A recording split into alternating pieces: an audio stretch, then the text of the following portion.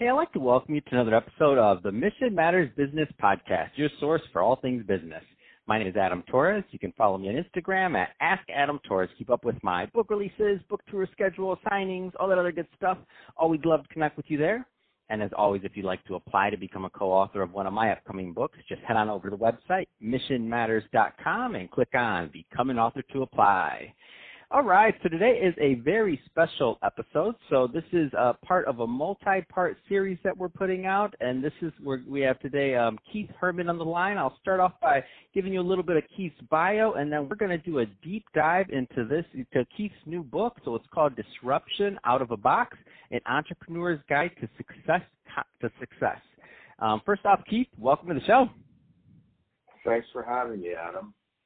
Oh, man, so I'll tell you, I am excited and pumped to get into this book. You've had me up all weekend reading it and dissecting it and taking notes, and I don't do that often. I'm not going to lie. Let me just, for the listeners that aren't familiar with your work, I'm going to start out with your bio just so they have a little bit of your background, and then we'll go from there. So first off, Keith is an entrepreneur and the founder of IPA Equities. During his career, he's owned, scaled, and successfully exited more than 50 SMEs, including 10 startups across sectors of technology and finance, media, and real estate. Throughout these businesses, he's raised more than $500 million and has participated in more than $2 billion in transactions. And additionally, he's partnered with more than 200 tech companies to establish credibility and attract capital, increase brand awareness, and form strategic partnerships for enterprise scaling. As a global thought leader, he is highly sought after to serve on advisory boards as a business growth expert and as a keynote speaker. Audiences include Fortune 100 and 500 companies, prominent founders, C-level executives, VC and PE firms, family offices, and more. He's also a contributor to many publications and sits as a judge for technology startup pitch competitions alongside noteworthy VCs and PE firms. Woo, Keith, that is a breathful. I'm excited. Let's get into this. Okay. So first thing first, I have to ask. I know myself, along with many of your peers, have been bugging you to write this book for years now. I think I've known you going on 5 years now. And so how do you feel? It's done. I feel great. It's certainly a huge accomplishment writing a book. My hat's off to any person who's even tried to write a book. It's an experience. Let's put it that way. Anybody who finishes, it's like finishing a marathon. So what prompted you? Meaning, I know, and we're going to get into the book contents, but first I have to get into your thought process here, because it was like, obviously you're always a busy guy, traveling, doing other things, speaking, and all kinds of stuff. So when you come back up on my radar, I'm like, what's going on with Keith? And when you told me you had a book done, I'm like, whoa, this is a big deal. So what prompted the book? Well, for many years now, as you know, many people have been asking me to share my stories, put it into a book and share, not just stories, but, some advice about growing businesses and how I've been able to do a lot of different things. And, I was thinking to myself, there clearly is a method to the madness here, but I've never really put it down on paper, and it would be great to share with people, especially in challenging times, because that's really where it all started, is from challenging times. And, having the fortitude to stick with something and see it all the way through and get incredible results. In fact, results that are far greater than what even I had thought. And so I thought, why not do it? I've been very involved in giving back in a lot of different ways. And I thought, you know what, I'm going to put it in a book. I'll put it out there for people who are interested. And if it helps a couple of people, terrific. So I think, first off, I think it's going to help more than a couple people. I think it's a great book, and I did read it cover to cover, and I read it. It was going to be read in one sitting. I didn't, unbeknownst to me, right? I didn't plan that. I woke up and I was like, oh, let me start this book. I've got some interviews coming up. I know Keith, I know it's going to be good. I ate breakfast, and then after breakfast, I pulled out my phone, and before I knew it, it was 4 p.m. I had a meeting coming up, and I'm like, oh, shoot, I haven't done anything today. I haven't eaten lunch. I haven't done anything. Like, I couldn't put it down. So first thing, and we're going to get into how, like, the flow of the book, but what was your process? Because there are a lot of even your peers, so business owners, entrepreneurs, executives that are listening to this right now, and they're saying, I want to write a book too. I also want to get my story out there. I have some similar maybe backgrounds as Keith, and I haven't done it, and maybe now's a good time to do it. Like, what was your process? Because getting into creating a book can be intimidating. So how did you pull it off? So that's a great question, and especially since I tried to write a book many times. And when I say many, I would say probably several dozen times. I would sit down. And I would write down my thoughts, and I would just start writing, and I'd get to maybe 3 to 5 pages, and then I would say, where do I go from here? And then I would just put it away, think about it, come back to it, and then I would think, okay, well, I'll add to it, and then it just didn't seem to flow, and it seemed like my thoughts were all over, and the more I wrote, the more I had ideas about other things I wanted to incorporate, so I thought there has to be a better way to approach this. And this time, I really felt compelled to write it for some reason. I don't know why this time I felt more compelled, but I thought, you know what, this time I'm going to do it. I'm just going to put my mind to it, and I'm going to have a pragmatic approach to it. And what I'm going to do is I'm going to flesh out a bunch of different, chapters. What I'm going to do is figure I'm going to write a book that's, around 150 to 200 pages, because to me, I thought that would be impossible to reach. But I thought, you know what, I'm looking at other books in this.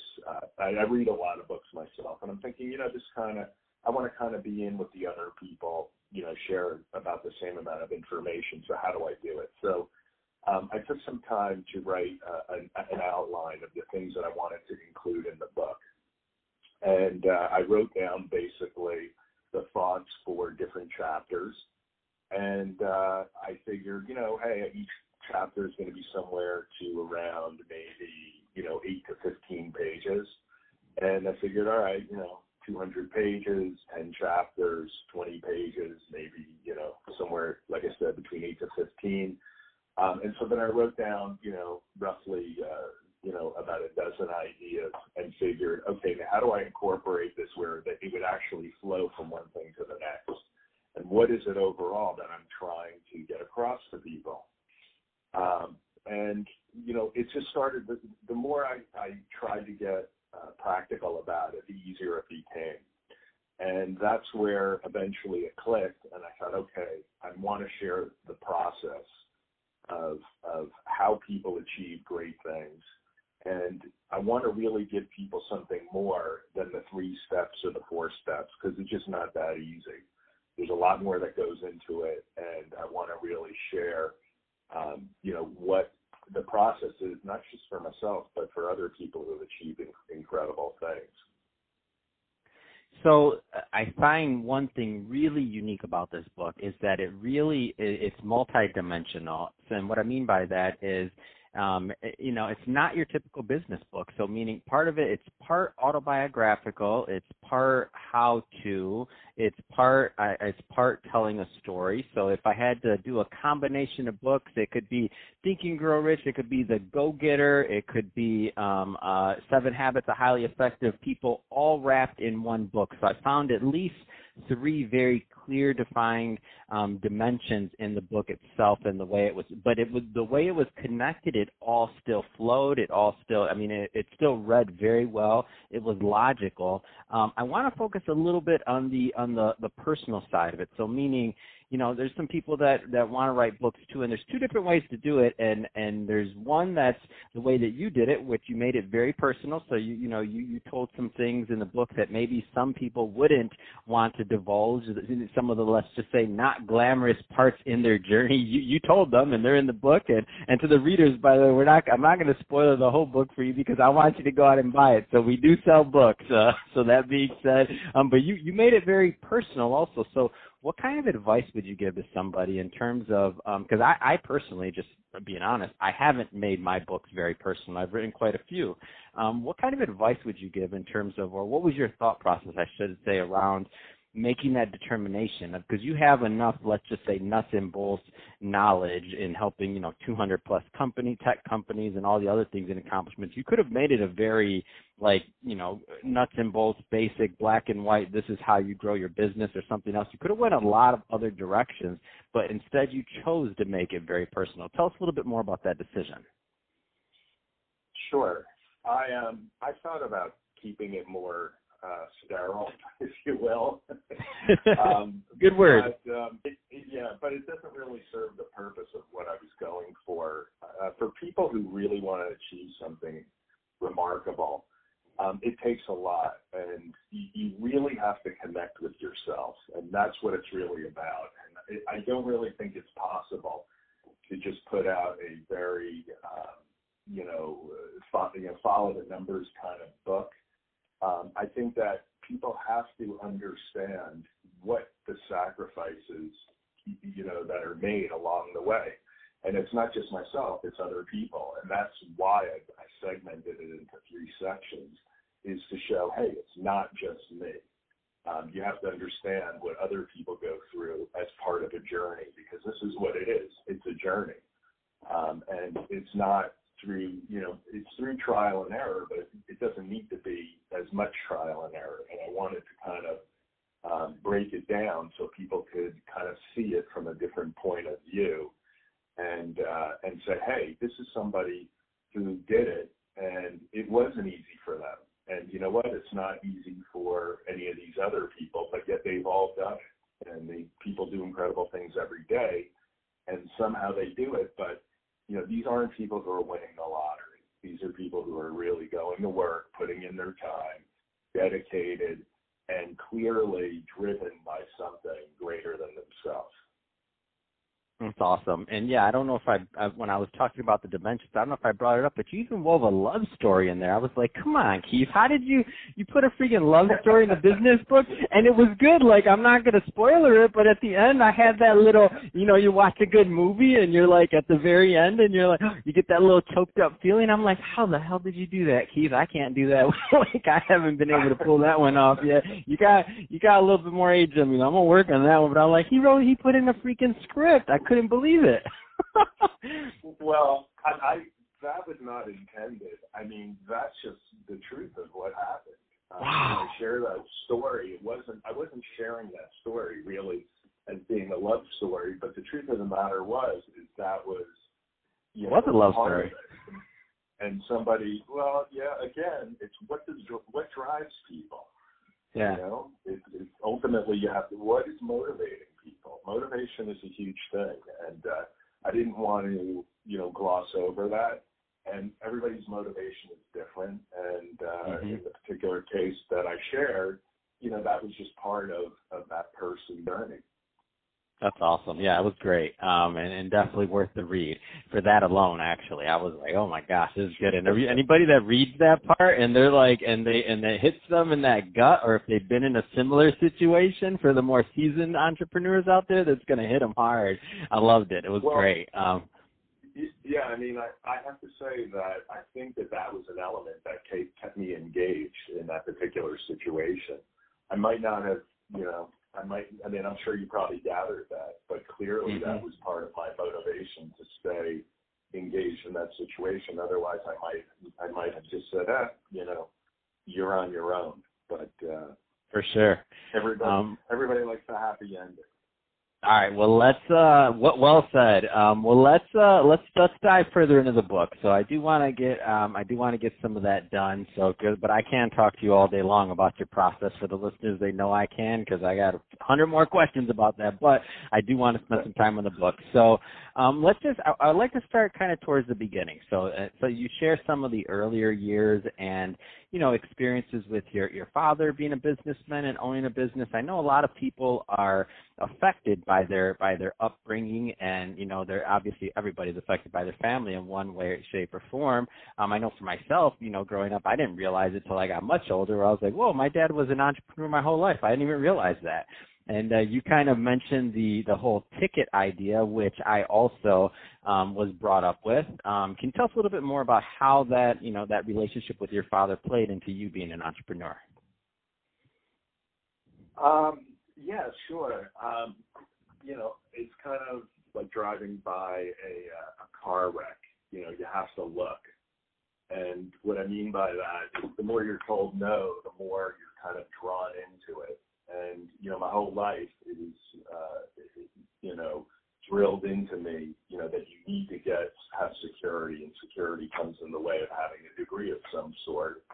And that was coming from my father's perceived experience. He never had a degree and never went to college, and so that was important to him. He had the best of intentions, but, hanging out with him and going to, all sorts of business meetings and seeing what he was doing was a lot more exciting than, being a, quote, professional. And so that was something that I was just around and found a lot more exciting. I tried to find that environment, with a degree, but it just didn't materialize. And the people that I was around encouraged me to go into business because they could see that I had that skill set. So, I think it's just, you have to stick with what you find interesting and exciting, and, sometimes just doing something for the sake of doing it isn't satisfying. And so, I needed to satisfy that need that I had, and I tried to ignore it for a very long time, but inevitable, I had to face the music. Yeah, and facing the music you did, can you kind of, and you do so well in kind of illustrating it in the book, and when I read it, I was like, again, one of those things, there's just so many points in this book that really just hits you in the gut. I'm like, because I remember my moment. Can you talk a little bit more about your moment, like when you knew that this was going to, you're like, this is the route I'm going. Like, I'm an entrepreneur. If I have no roof over my head, this is just what I have to do. Could you give us a little bit more of that to transport us there, Keith? Sure. Oddly enough, it's what most people, would never even imagine. It's equivalent to facing death is really what it is. Yeah. You're facing this moment that you just, as much as hard as difficult it is as if somebody's passing away, you have to accept the fact that they're gone. And you have to accept this fact that the path that you've been on is not your path. And it's overwhelming, just like somebody passing away. And it's very difficult. And there's a lot of reckoning and reasoning that you try to go through. You go through different stages, just like a death. And then, hopefully you come around and you decide, I'm not going to live in denial and I'm going to embrace this. And it may be really challenging and it may be really scary, but I just don't see how I'm going to survive if I don't do this. Yeah, I get it, and I've never heard anybody say it's like death, but yeah, you're right. for everybody hold on. So for all my listeners, Keith, that are listening to this for inspiration, and so how they can become an entrepreneur, and it's so glamorous. Yeah, Keith just told you, the maker, participated in over $2 billion of transactions. Yeah, you want to be an entrepreneur? It's like death. Well, in all fairness, I should have really finished that thought. It's actually it's more than that. It's a death, but at the same time, it's a new birth. And, absolutely. And it's the new birth that you have to focus on. But it's very difficult to let go of the past. Like I said, it's scary, it's unknown. But, there's liberation and freedom, and that's what it really is. It's a moment where you realize that it's an opportunity to breathe free. And I'm glad you finished the thought, because it really is a new birth, and birth is painful. There you go. So can you talk a little bit? Can you talk a little bit more about how age, if you believe it does, because you don't write about this in the book, but I was just curious on your thought on this when I was reading it, is how age kind of plays a factor or doesn't. I mean, it's going to be different for everyone, but I'd like to hear your thought process on it, because in my situation, so for you, when you made that decision in the book, you're pretty young, but for myself, when I made that decision to go the entrepreneurial route, I mean, I let's just say I had that ticket, so to speak, in terms of the job, the degrees, all the other stuff that you would have that my parents would have wanted, and I was, going on 14 years into my career when I left that to do something that people would say is, at the time would say was completely crazy. Man, maybe some people still think it's crazy, which is to be a media guy and to do what I do now. So does age play a factor in that, or if so, how does it? I'm just curious, because I know there's some people listening right now that's on their head too. Maybe they're at their desk right now at their office and they're thinking, man, I got this thing that I've been wanting to do my whole life, but it's too late for me. Or the opposite. Oh, I'm just young. I'm just starting out of college, and I need more experience before I go down that route. I mean, what's your thoughts on that? Well, I mean, that's a great question. The short answer is that age isn't really a factor. This is a very much a mental moment to make this decision. And the way I would describe it now is very different than I would describe it if you had asked me at the time that I actually decided to go that route. But what I would say now, being a more mature person, is it's equivalent to an item on your bucket list. Something you have to do before you die. And, you have to decide, how long do I want to wait to go skydiving? How long do I want to wait before I'm going to go hike, a magnificent mountain or canyons? I want to go whitewater rafting. I want to, make love on the beach, whatever. It's something that you just feel compelled to do. And I would say that if you feel compelled to do it, then you should do it. Obviously you think, well, I've got all these reasons why I can't. I don't have the security, or what if I lose everything, or this or that. But the reality is there's no guarantees in life. There are plenty of people who go to work for major corporations who think that they've landed the job of their dreams. They're going to be there for 20 years. They're going to save their money diligently every month, and everything's going to be good. But life just doesn't work that way. As you get older and you see your friends, pass, and, what happens to people along the way, that's just an illusion. And, we're told a lot of things that just, never materialize. And so I think that if you're honest with yourself and you say, this is something that I really feel compelled to do, then obviously the sooner the better. So I don't really think, like I said, that age is a factor. And I think that, look, if you start later, it may actually be easier because you have a lot more experience than when you first start out. But the biggest challenge in the whole process is yourself getting out of your way. Once you decide you're going to get out of your way, that's when it starts to become interesting. Oh, man. Oh, so you say it so easily. It's so hard to get out of our ways, Keith. We're trying. But you're right. Well, once we get... but you read the book, and it's not so easy for everybody to get out of their way. In fact, I don't think it's easy for anyone to get out of their way. Oh, well said.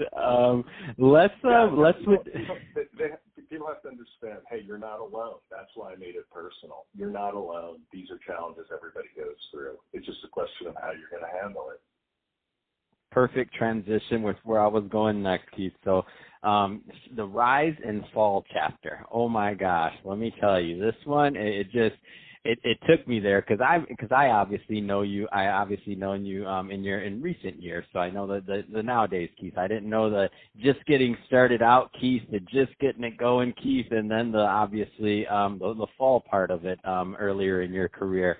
so the savings and loan crisis. So I've been a student of the market at least since I was 16 minimum. So I know about some of these things that, based off of reading them, but I didn't actually live them like you did. And as I was reading this, I was just trying to put myself into your shoes. And let's put it this way, for all the youngins that are going to read this book out there, there's references in here that I encourage you to. Obviously, you're going to read this book, but I encourage you to Google them, look it up, and also you talk a lot about Michael Jordan in this book, which I always love, and I was thinking about this as I was reading that part too, and I'm like, not everybody reading this, depending on the age, knows the greatness of Michael Jordan. So I was excited for you to get this into print because they had LeBron. So I'm like, so that's another thing that I have to get out in this early in the interview, and we're going to talk about this some more later in our interview, Keith. But if you don't know the greatness of Michael Jordan, go look at some highlight reels on YouTube right now. You can pause this. You have my permission. Come right back to it. All right, Keith. So let me get back on track. So the rise and fall chapter. I mean, how sharing this part of it was when I felt that I got to really know you and Keith, and that just getting started, Keith. So tell us a little bit more about kind of the inspiration for sharing this. Oh, wow. It's you just can't imagine what things are going to be like. It's equivalent to somebody telling you, if you put your hand on a stove, you're going to burn your hand. You just don't understand what that pain is like. It's impossible to imagine. I had no idea what I was headed into, what was going to happen, and what it would be like, how it was going to really challenge me, and many, many other people. And, it's equivalent to what's going on now. I mean, we're not hearing, unfortunately, about these types of stories right now.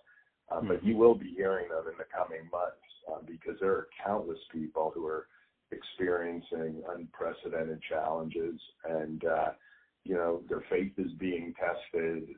It's a tremendous challenge, and, it's something that I just felt it was timely. There have been other times, where everything's going great, but it's challenging times where I feel it's even more important to share. And, look, had I known that was ahead of me, I probably wouldn't have signed up. I probably would have, chosen to maybe do something different. But, I had to follow what I felt was, my path, just like Michael Jordan and other people. You find yourselves in really challenging times, and it's a period of reflection that's almost too much to handle, but it really gives you an opportunity to really understand yourself, and it's a great opportunity to understand your personality, what drives you. I utilized that to try to solve a problem, which was an economics problem, but I really learned more about myself than anything else, which, helped me as time passed. So in the book, and one of the things I like about your writing style is that a lot of the lessons were not necessarily explicit, but they were implicit. And so I gained a lot out of even you telling your story, and you wove into it some of the habits you've built and some other things, and at the same time kind of served as a historian for the area, in my opinion, which is very interesting for anybody kind of that's reading this from the outside looking in. It reminds me of kind of like some of those movies or Netflix series that are very LA. So you talk about things like going to get your lunch at La Scala was Wednesday, and you have all these other things, El Pastel, like all these places you ate, and driving up the hill and down the hill and dropping the kids off at school, and you wove into it a lot of things that are really super LA that I'm like, oh my gosh, if you're watching this in a movie, you'd be like, okay, I've been there, done that, like you can see it. But the habits that were in there, I thought the way that you kind of you explained those and you went over once or twice maybe so that people kind of saw them. I think, some of these things where, it's a question, would you attribute some of these habits that you built to some of the success you had even during these hard periods of time? That's a really good question, and my initial response would be probably no. Look, I'm a very analytical person, as you'll find it when you read the book, and so it's just kind of my thought process of numbers and probability, and in large part, we create habits to create certainty, or perceived certainty. So in other words, you want to make sure you get up every morning at a certain time. You want to go to the gym. You want to work so many hours. And I talk about all this in the book. And I think that, we do that to try to create some certainty to try to get a certain result. And I just felt that, well, I don't want to ruin the book, but I do talk about when I started off in business, in real estate, what my experience was. And that was proof to me that you just need to do the work. So I think that it's your belief system. And if you believe that, you need to do this, or you believe you need to have a cup of coffee at 10:15 every day, it's just what you believe. And, we're creatures of habit. So, I think that's, we just develop these work processes or habits or whatever you want to call them, and it's kind of innate to a certain degree. Some of it's innate, and then some of it's learned. Oh, I'll tell you that story that you share about your first 4 phone calls. Are you kidding me, Keith? I was reading that and I'm like, what the heck? Like, are you kidding me? 4 phone calls and that was your result? I couldn't take it. I was like, that's crazy. It is. But, so is everything that followed. Fact. All right. Well said. I'll give you that one. But I was. Yeah. Well said. But, there's right? There's life is multidimensional. So, you got that in one dimension, and then you have the other stuff in the other dimensions. So, yeah.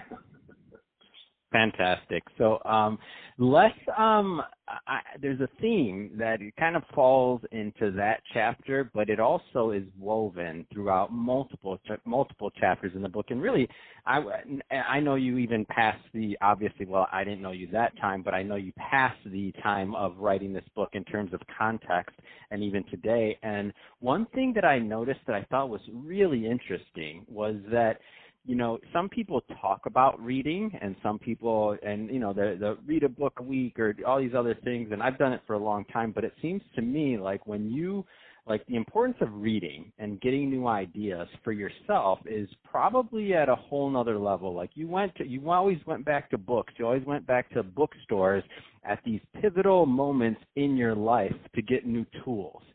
So you're not somebody, and just throwing this out there, so this is your first book. So for me, when I say it might not sound as good because I publish books and sell them, and I mean, that's my business. For you, you're doing this, to share with everyone. But number one, but number two, you've also benefited from many books like the one that you've written for others. So I see that pay it forward in your work and what you're doing. Can you talk a little bit about the importance of reading and how you've used that kind of in your life to tool up, so to speak? Sure. So, I talk about this considerably in the book, and I think the most important thing to mention is I hated reading. I despised reading. That was funny. That was so funny. That is an understatement. And so funny. I think that is, of huge importance to share that with people, because I think people find reading intimidating. They find it boring. They find it a lot of things that are very negative, which was my experience growing up. And that's really what I wanted to share first and foremost is, how much I despised reading. And I wanted to share how that changed and, what the result was and how I view it and why it's something that you should really consider. And there's a way I wanted to share specifically the details of it so that somebody could put themselves, in a situation to understand and say, you know what, I'm willing to give this a try. And just like I was willing to give it a try and be more open to it and understand, how beneficial it can really be.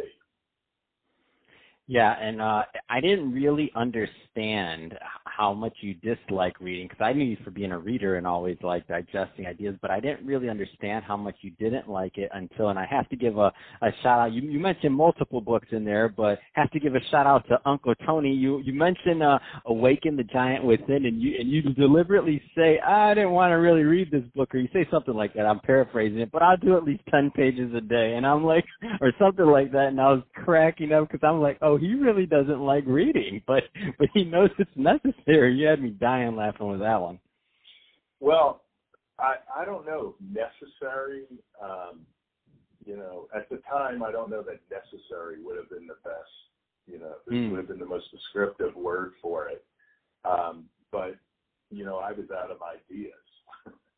Mm-hmm. So, I had to try anything. I was trying all sorts of things, and I figured, all right, I'm going to give it a shot, and I'll again, like me, designing the book into so many chapters, I did the same approach with reading. Look, I'll read so much, and hopefully I'll get through it. Yeah, you had me dying. I also laughed at your process for it. So, judging. I've heard of. So I think everybody listening has heard this axiom. So you never judge a book by its cover, right? Well, come on, Keith. You never judge a book by its thickness, really? You were killing me. But I did. It's like the book's too thick. I'm not doing it. Right. Well, because my feeling is like if you can't explain it quickly, then there's you're just trying to sell a book or something. I don't know, but I want it short and sweet. I want cliff notes. I don't want to read anything. Oh man. But I mean, look, I think to anybody who reads the book with regards to what I talk about reading, I mean, to them I would think it would be comical. I mean, to me, the process was painful. But I think as an outside person listening to me describe the story, it's probably funny to, a large extent, I would think. Oh, yeah. No, I'm laughing. I'm still laughing thinking about it. So, yeah, it's hilarious. Even hearing you say it now is hilarious. This book's too thick. Let's switch it up a bit. So I do want to focus on a couple more areas. And so the greatest hurdle. So this chapter was, it had all of these things are uniquely you, I would say. So you talk about things like planning, values, beliefs. You talk about a lot of different things in this chapter and kind of in this section that build up to it. But that being said, one of the things that I found like really unique about your book that I've read hundreds of books because let me preface this. Unlike you, I've always loved reading, and I know why I've always loved it is I've always associated it with money. My parents, when I was a kid, that's how I got allowance. So chores, you had to do chores. But every week, if I wanted my allowance, I had to have a book read, and I had to give my dad a book report. Whether or not he ever read those, I don't know. But somehow that linked that whole thing in my head to where I always associated money with books and reading books as getting more money. So I love reading. But that being said, in all the business books I've read, I haven't really seen too many books that were, or if any off the top of my head that I can remember, that actually get into the idea of destiny. So you add some of the planning, the values, the beliefs, all these other things into it, but the idea of destiny and how that plays a role in your overall success. Can you tell me more about your views on destiny and kind of how you and why you incorporated that into this work? Sure. I think, for people who are listening, and you're a little bit of a disadvantage because obviously when you read the book, it becomes clearer. But, belief systems are powerful. And, people, believe all sorts of things, and you can't change their minds.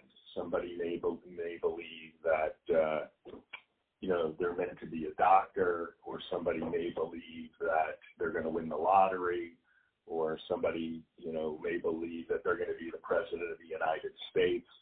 And they have these beliefs, and, they perceive that as their destiny, and that is a driving factor for them. And a lot of people ignore these thoughts. They think, it's just a thought. But there are other people who really believe it at their core at an early age. I mean, there are many people who say, since I was, 7 years old, I remember I wanted to be an actor, or I wanted to be a dentist or a pediatrician or whatever.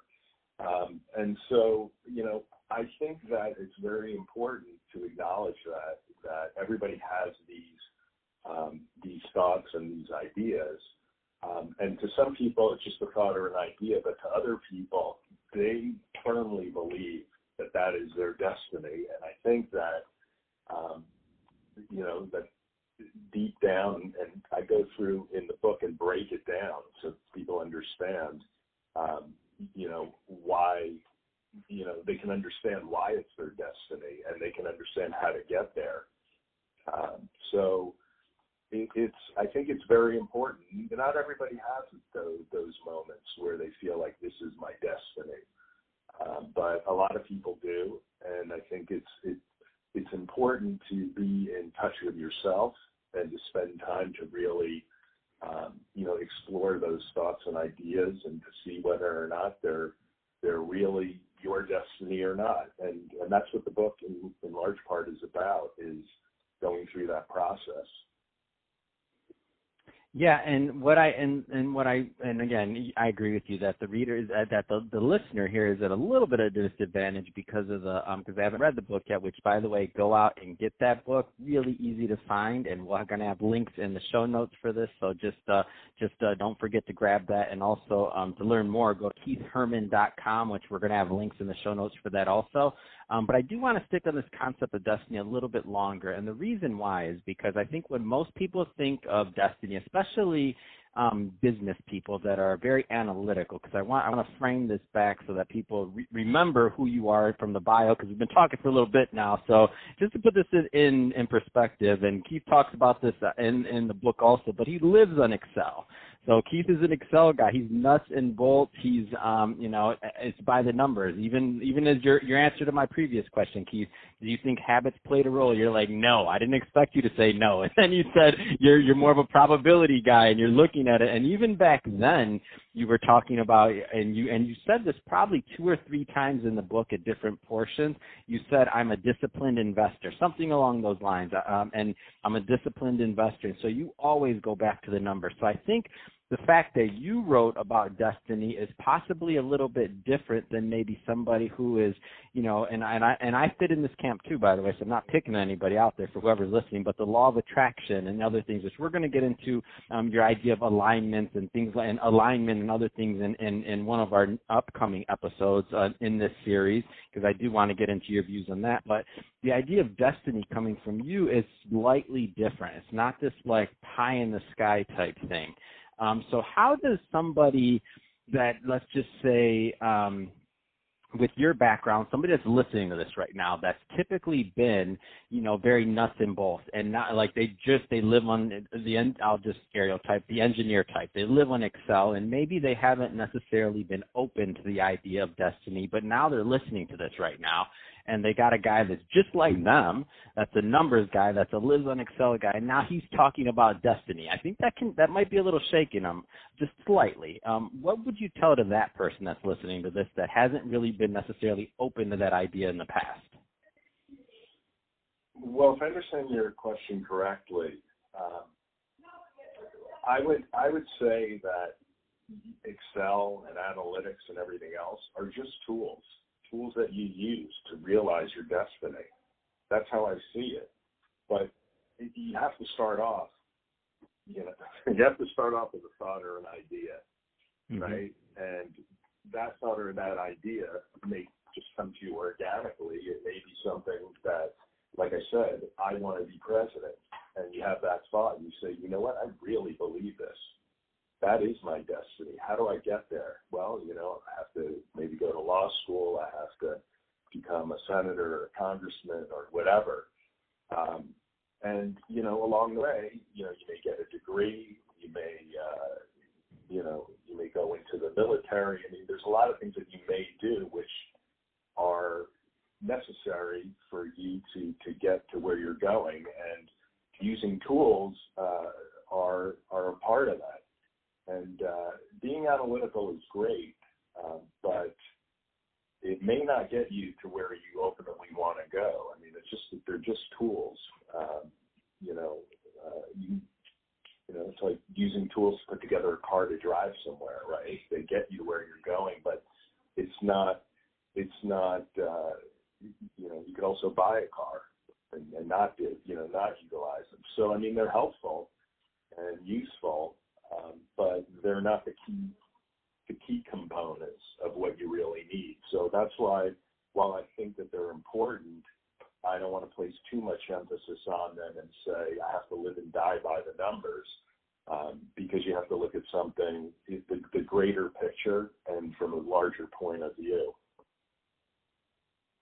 Yeah, that's awesome, and well said. And I think that for the right people that need to hear that right now, that are placing too much of an emphasis maybe on the tool part of it, I think that that's exactly what they need to hear at the exact right time. So that's awesome. So Keith, looks like I tell you, this time flies by talking to you, and it looks like we're about out of time for this episode, but we're going to, just for everybody listening, I want you to make sure to tune in to part 2 of this interview, which should be right after this one. Definitely check it out. We have a whole lot to cover still, so we're going to get into mystic money. We're going to get into mapping and mastering your success. We're going to get into a little bit of this love story that we talk about, that Keith wrote about, of Tomas and Elena. Oh my gosh, it's a love story. It's an entrepreneur story. It has its ups, it has its downs, it has everything in between. I was like, Keith, come on, are you making this up? Did this really happen? It was that freaking good. I'm like, did you get the script off of somebody's desk? Because it read just like I said, like a Netflix series or something. It was definitely a bingeable portion of the book, like many of the portions were. So Keith, again, thank you for coming on today, and to the listeners, thank you for tuning in. Hope you got a lot of value out of this. If you did, don't forget, subscribe to the podcast, leave me a review on the Apple iTunes Store, and if you're watching this on our YouTube channel, Mission Matters Business, definitely give us a subscribe there, but also leave us some comments on the video. Love to know what kind of projects and things that you're working on. And Keith, thanks again for coming on the show. Thanks for having me, and I hope everybody enjoys the book.